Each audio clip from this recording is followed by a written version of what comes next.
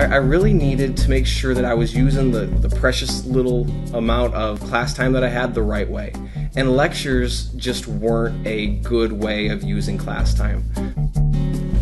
So what we do is I take my lectures that I would normally have done in class and I create screencasts out of them. In the some more that we originally had, this is also going to have a mass of 32 grams.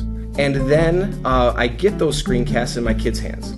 We were able to get a classroom set of iPod touches. I load my screencasts onto those, and then as needed, kids are able to take them home, watch the screencasts, and then bring them back when they're all done. There's my smiling face right there. They're seeing everything that would have been in a typical lecture, but they're able to carry it around with them. They're able to listen to it at their pace. They're able to review and rewind and stop and pause and all of those things that makes this really, really powerful.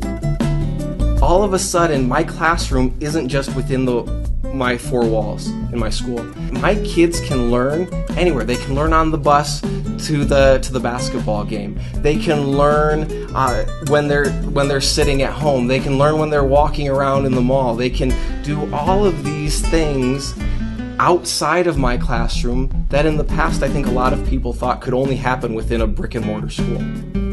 My name's Dan Spencer. I'm a teacher. I'm a coach. I'm a husband and a father. And I love what Camtasia for Mac has done for my classroom.